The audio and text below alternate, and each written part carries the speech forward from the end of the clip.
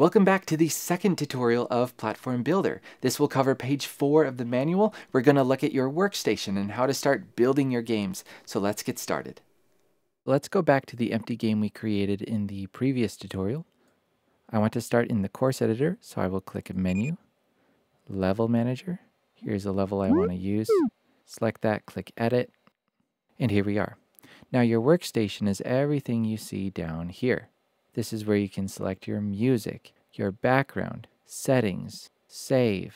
The in-game manual is down here. There's a bunch of tools for you to work with at the bottom, and on the left is your item box. The item box displays all the different items you get to choose from to populate your game with. So if, for instance, I select blocks, my selection is now displayed down here. I can go over to the game window and just click down to place a block. I can right-click to delete blocks. I can click and drag to place multiple blocks. I can right-click and delete to delete multiple blocks. Keep in mind that you cannot place items if any of these 3 tools are enabled. If you try, it will let you know. We'll talk about those later. If I want to change my selection, I go back to the item box and change it here, or I can click down here and choose my item from this list. Many items also have subcategories. These blocks, for instance, have multiple different styles to them that you can choose from by pressing these up and down arrows. I can also use the up and down arrows on my keyboard, or I can use a mouse wheel to scroll around between the different styles of blocks. Some items, like these ground tiles right here, have a ton of different subcategories. So to make this easier, we have a subcategory viewer or a tile set viewer. I click on that, and now I can choose the tile that I want. Now it is selected. I can place it down. I press T as the hotkey to open up my tile set viewer once more. Click here. I have my next one, and I can start building my projects this way. Now there's a quicker way. If I click on this twice or press the hotkey twice, T, it will shrink the tiles to the top right of my view. From there, I can use the arrow keys on my keyboard to move around as I go and start building things more efficiently. Now with these tiles, there's even a faster way with the Smart tool, and we will look at that in a future video. If I go back to the item box, you will notice that you can click and drag things around to different places. This can be nice to organize, but it can also be useful because of these buttons down here. This arrow moves your selection from left to right, top to bottom. The other arrow goes in the reverse. This means that if you only have a couple items you like to keep using, let's say this item, and this item, you can place them next to each other and then use these arrows to go between them quickly. Your left and right arrows on your keyboard will do the same thing, and that will work even when this is closed. Some of the items in your workbox are for custom things. So for instance, I can go to Game Setup and create a custom enemy. Change the look, the speed, etc. And when I am done, I will find that custom enemy by selecting this icon. And then instead of a tile viewer, I will be able to open the manager for custom enemies. Select the enemy I want. In this case, there's only one to choose from. And now I can place down my custom enemy. Let's take a look at a few more things in your workstation. The Smart tool we will discuss in a future video. The Move tool lets you move items. With this selected, just drag and release. The Edit tool lets you edit certain items after they are placed down. Not all items have things for you to edit, but some do. For instance, I could place down a sign, which displays a message. The default, it says hello. But if I want to change the message, I will enable the Edit tool. I'll see a box show up over this sign. Click on this. And I can change the message to something else. The Copy tool works like an eyedropper.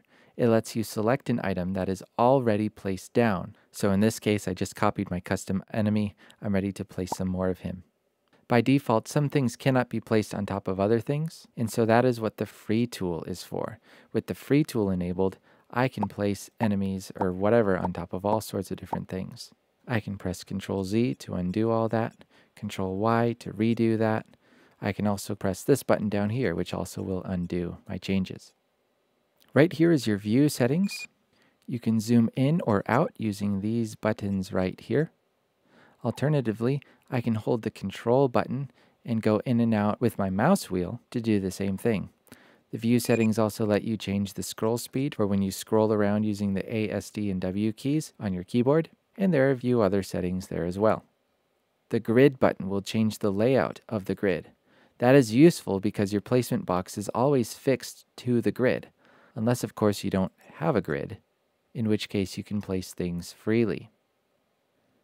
Typically, the default grid that you start with is a nice placement scheme, but if you're working with ground tiles, for instance, you might want to be able to draw straight lines easier, in which case you will want a less fine grid. So I can drag and release, and I won't have as many problems shifting up or down because my grid is larger for me. If I want to go temporarily to a finer grid, I can hold G down, and now I have freer movement like this. And as soon as I release G, it will return back to the grid as I previously had it.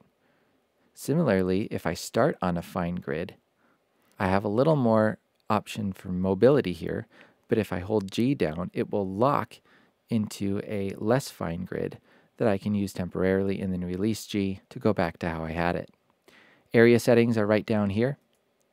There's a lot of controls for you to mess with if you want. Let's go back.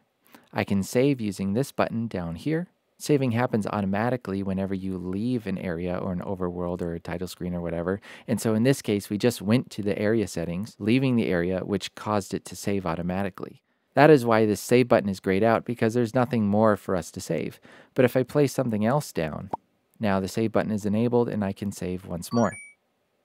The test button will let you test your area. Now that I drop down a character, I can do that. If I use both player 1 and player 2, I have the option to choose between a 1-player test or a 2-player test. In this case, it's just me, so I'm going to select 1 player, and I can test around with my single player. Pretty slick. Press escape to get out of that. On the far end, down at the bottom here is your in-game manual. Go here to review a lot of what we are discussing now. And then right above your in-game manual, last but not least, is this little guy right here. This is your assistant. He will tell you about almost anything. All you have to do is right-click. For instance, I can right-click on this button. I'll learn what this button does. Right-click on any of these other buttons. I can open up my item box and right-click on anything up here. Press P to pause. Press P again to unpause. Hold Q to go quickly. Press escape to exit that early. Even my custom enemies, by right-clicking on them, I can learn a little bit more about who they are and what they do. I'll press the up and down arrows to change my subcategory, right-click again, and I get a description of the different enemy. I can go to the menu and right-click on the different menu options to learn what those things do. All different sort of stuff you can learn from this assistant. If I click on the assistant, I get some even more things that I can learn about. Here, there's an in-game platform builder tutorial, which is real nice. You can ask where you are. If I press 1 on my keyboard right now, he's going to tell me a little more about this course editor that I'm currently in. So there's a lot there that'll help you learn Platform Builder in a very easy and quick manner. I wish every program had something like this. Let's hop over to the title screen editor. I'll go back to game screens, click title screen. Now there's a special item that's useful for title screens. You have it everywhere, but it's a text item, and this is how you display text in your game. I'll just click right here, choose my font, my size, and for the title screen, this is a great opportunity to display the title of your game. Now there is a subcategory under text that you're going to want to know about, and this subcategory is only available in the title screen editor. It's this right here. These are your buttons for when you start a new game. It allows you to select a new game, resume, options, or quit. If you go to the settings of the title screen, that is where you can select where to start when you launch a new game. You can start in a level or a world. I'll just begin here in the overworlds and select World 1. So when I start a new game from this title screen, it will go to World 1, right here. Now for this to work, I'll need to drop a character down a starting spot in my overworld, and I'll need a level icon too. From here, I choose an area which I want to go to, so I'll select this one. Now when I play the game, I will begin in this overworld, and as I move my character over to this icon, I will begin in this level. When I finish the course by touching an exit sign, it will take me back to the overworld. Now there's other ways to finish levels, which you can see under settings, and there are many other ways you can move around between areas and overworlds, which we will discuss once we dive into advanced mode for a future video. But that's how it all connects together. Let's run a quick test run just to show you how this goes. New game. I'll choose this one. Move over to my level icon, hit enter to go in. Here's my level. Exit sign, level is complete. Victory sequence. And now I'm back in my overworld. Perfect, I'll press escape to get out of that and then quit. And now we're back into the editor. So there you go. Now you're ready to start building your game. I'll see you in the next tutorial where we will discuss even more tips and tricks for selecting and placing items.